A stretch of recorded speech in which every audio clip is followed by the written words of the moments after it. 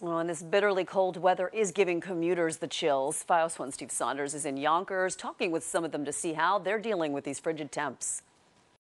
On this very cold day, Thomas Myers of Yonkers is happy he has a warm place to wait for the train on Buena Vista Avenue. Stay in here and keep warm. Too cold outside. This is the last winter season he'll be commuting in the bitter cold. I have 6 more weeks. I'll be retired on March the 27th. Temperatures will struggle to make it into the double digits today, and anyone outside could be at risk for frostbite or even hypothermia. It's more the wind. When you're walking, you don't feel as much. When that wind starts hitting you, it feels like it's cutting your face. But it's just freezing. That's why I'm sitting in the train station waiting on this bus. To prevent injury, local officials are warning residents to bundle up. Don't forget a hat, gloves, and scarf when you step out the door today.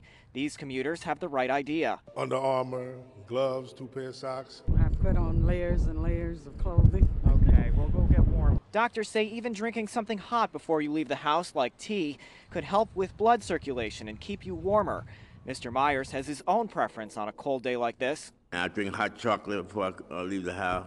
Well, a hot chocolate sounds good right about now. Well, today might be one of the coldest days of the winter season so far, and more cold weather is on tap for this weekend. Reporting in Yonkers, Steve Saunders, FiOS 1 News.